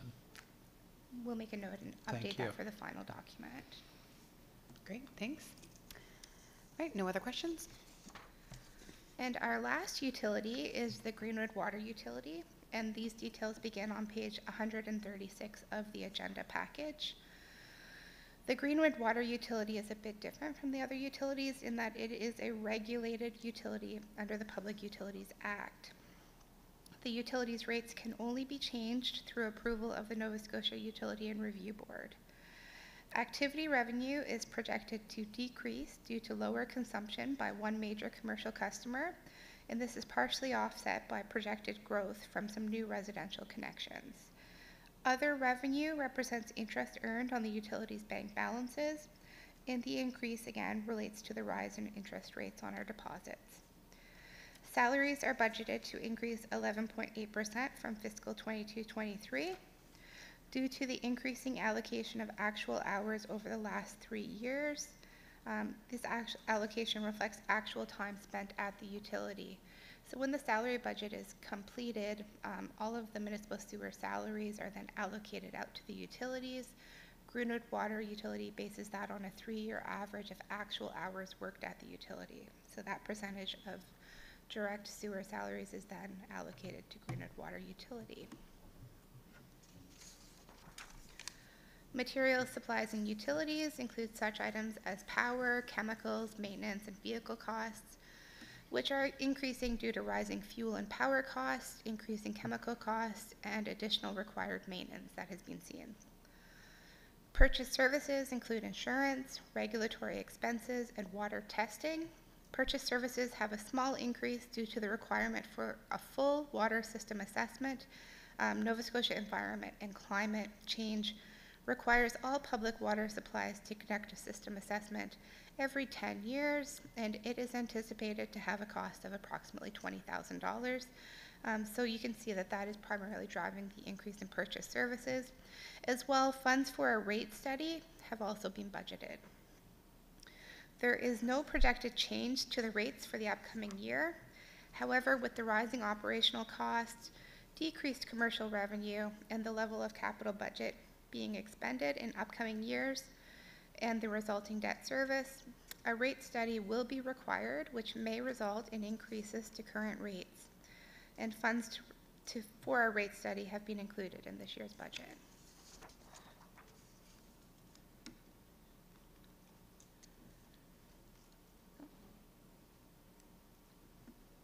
Oh, sorry, I didn't notice a question. I get so into these charts and trying to read the little numbers that I forget to look at the screen. Go ahead, Councillor. Thank you, Deputy Mayor. Is the Sandy Court water system included in this, even though it's not mentioned in any of this? Not one time is it mentioned here, but it does include the Sandy Court water system in Aylesford, correct? Through you, Deputy Mayor, to Councillor Armstrong, my understanding is that Sandy Court is part of the Greenwood Water Utility. Okay, thank you. Lots of nods, thank you. Go ahead with the reserves. All right, our final section today will focus on operating reserves. So I know this chart is very small, but at March 31st, 2022, we had reserve balances, operating reserve balances of $13.4 million. That's forecast to be $12 million at March 31st, 2023 this year, and then $10.2 million for March 31st, 2024. Balances have decreased due to budgeted project activities such as the funding of the Hansport Fire Station, as well as special project funding, and also the drawing down of the COVID-19 reserve. So total operating reserve balances are projected at just over $10 million for March 31st, 2024, and reserve transfers will be examined in detail on the next slide. Before I get into the transfers, I'm just going to talk briefly about the COVID-19 reserve. So the COVID-19 reserve history and use is detailed on pages throughout the agenda package. On pages 22 to 23 of the agenda package. So more at the front of the document within the introduction.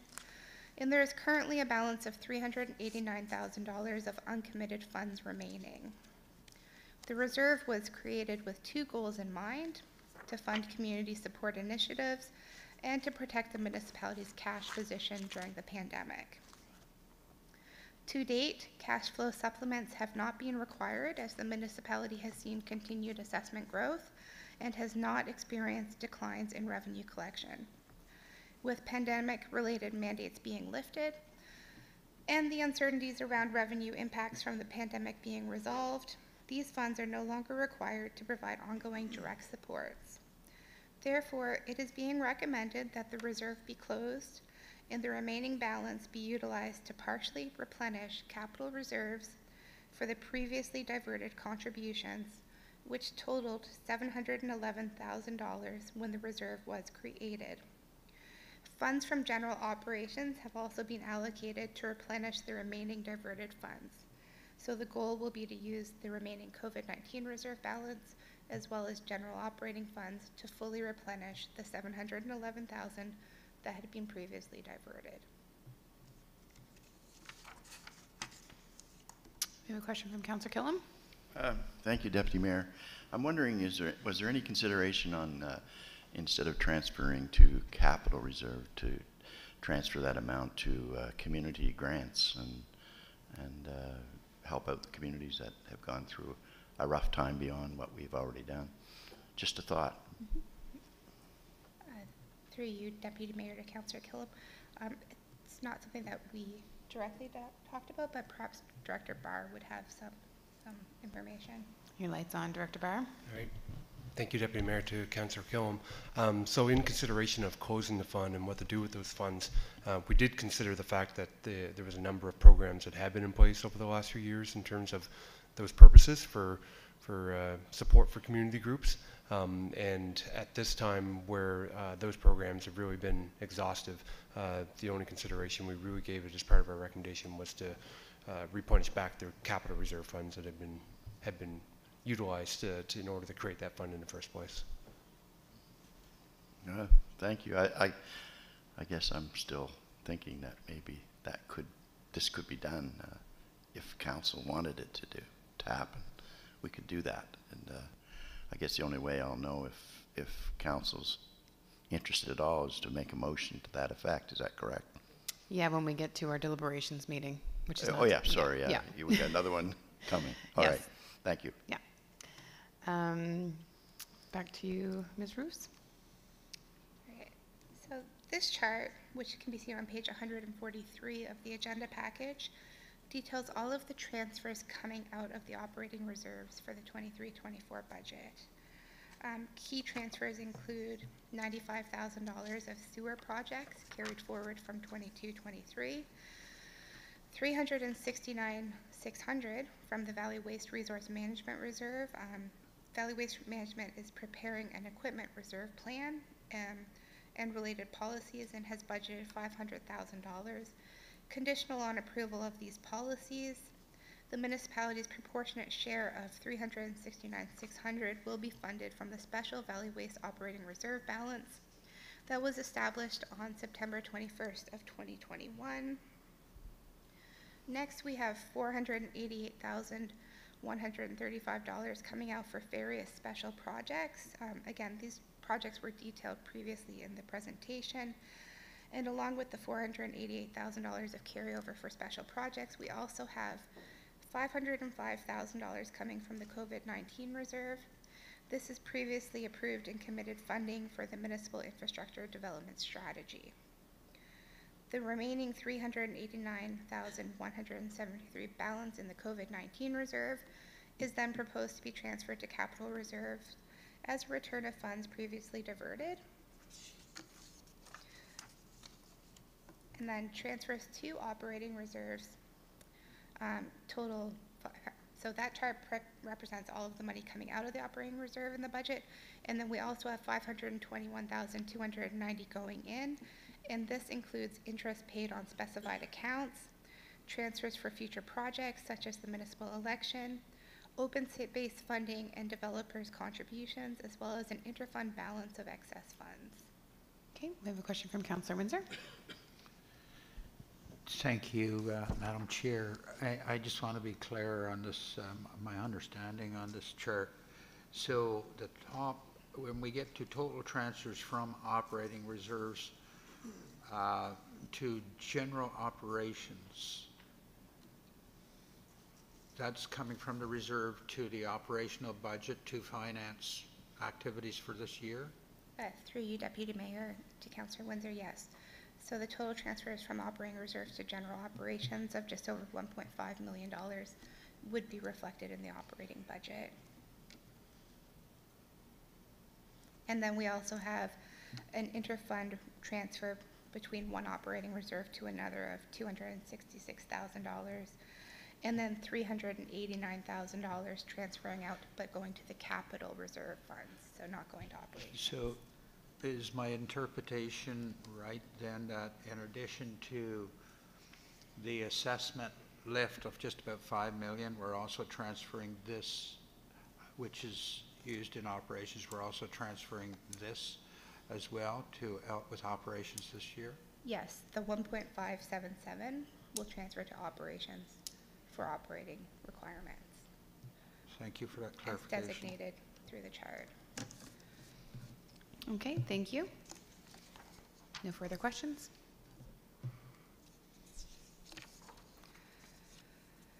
So to ensure continued financial sustainability, the planned activity with regard to operating reserves has been analyzed in detail to determine if it will keep the municipality on side of key financial indicators. Annually, the province compiles a financial report on each of the 49 municipalities. And as part of that report, financial condition indicators are calculated and used to evaluate a municipality's financial health. One of the key indicators relates specifically to the balance held in operating reserves versus total operating expenditures, less mandatory transfers. A 20% threshold is the minimum for obtaining a low-risk financial indicator. A high percentage indicates a higher balance in operating reserves, which provides greater flexibility to address unexpected future events, and a low percentage below the 20% would indicate less flexibility to address unexpected events, which could put the municipality in financial difficulty. Operating reserves are also a cash management tool for multi-year projects or commitments, and having a sufficient balance allows for enhanced multi-year planning and provides flexibility to pursue opportunities as they arise. So balances have decreased from the March 31st, 2022 balance because, again, of budgeted project activity such as funding of the Hansford Fire Station, special project funding, and draws from the COVID-19 reserve. It is forecast that reserve balances will, however, remain above the provincial threshold at 20%, and we're forecasting currently at 24.1%, so well above the minimum threshold before the province would consider a risky situation. And then we also have, in addition to the provincial financial conditional index for operating reserves, the municipality has its own reserve policy which outlines specific thresholds by which the reserves should be evaluated. And as you can see by this chart, the 23-24 budget is exceeding the maximum recommended threshold as set out in that policy. It has two benchmarks. One is to evaluate all of the operating reserves against own source revenue, and then the other benchmark is to evaluate only the general operating reserve, so that reserve that is not designated for specific items, again against own source revenue. So both thresholds are at 10%, and as you can see, the budget still remains above the threshold set out in policy. So it's above the maximum recommended threshold.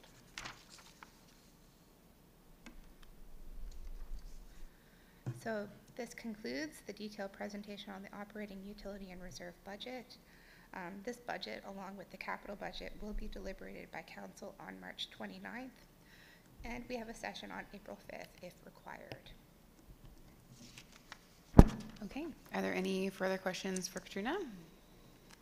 She did just outline our next steps, so we do meet a week from today at 10 a.m. to discuss both capital and operating at that time, and the intention is, of course, to make a motion to approve a budget at that time for those two things.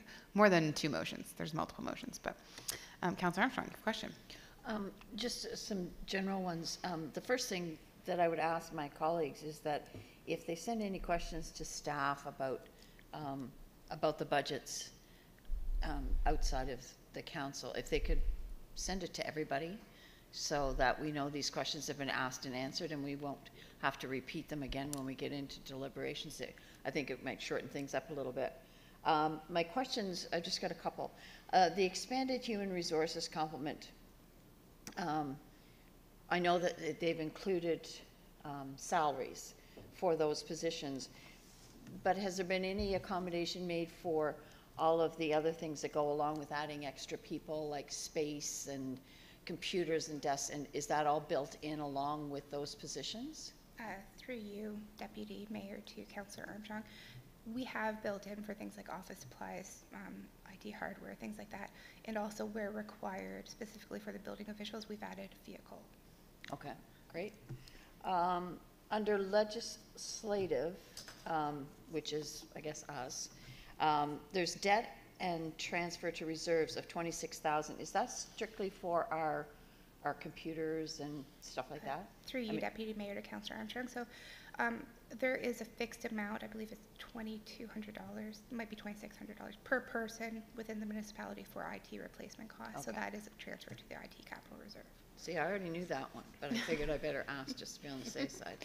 And under the staff summary, which was on page 112 of the virtual agenda package, you talk about new positions, but at this particular point, I think we're all aware that we have significant vacancies within the building right now. So in the different schedules that you've given us as far as salaries, are the vacancies in there as well as the new positions? So through you, Deputy Mayor, to Councillor Armstrong, we've enhanced the vacancy rate percentage. So we have a percentage that we apply to all salaries in all departments to allow for this, and we have enhanced that this year to, I believe, just over 3.5%.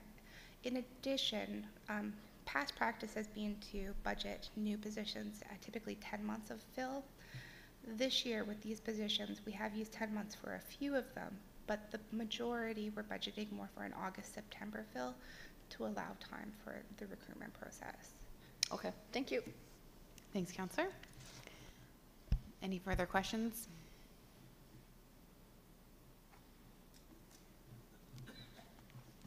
Okay. I would now look for a motion to receive the presentations this morning. Moved by Councillor Allen, seconded by Councillor Armstrong. Discussion on the motion, which reads that Committee of the Whole received the presentations on capital budget updates and the proposed operating budget 2023-2024 as provided on March 22nd, 2023 for information. It's been moved and seconded. Any discussion or debate on the motion? Seeing none, all in favor or otherwise, please signify in the usual fashion.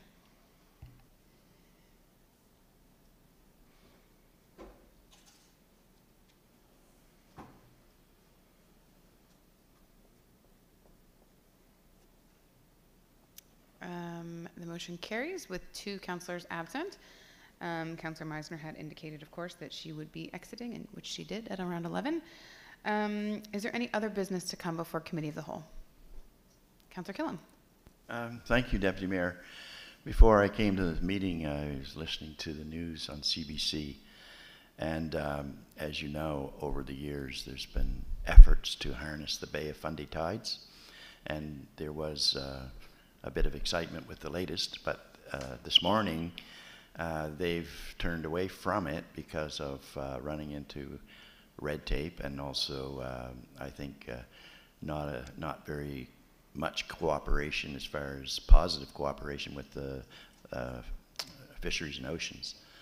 And I'm wondering if there's any letter we could send to try to support that particular company that wants to continue, but they run into a lot of difficulty, or have someone look at it and see if there's anything we can do at the municipal or maybe a UNSM level to.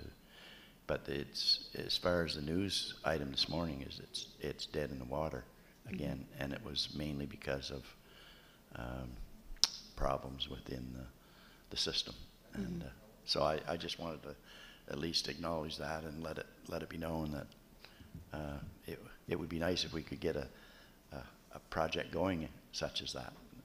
But I know it's beyond our scope, but I just was disappointed to hear that, that's all.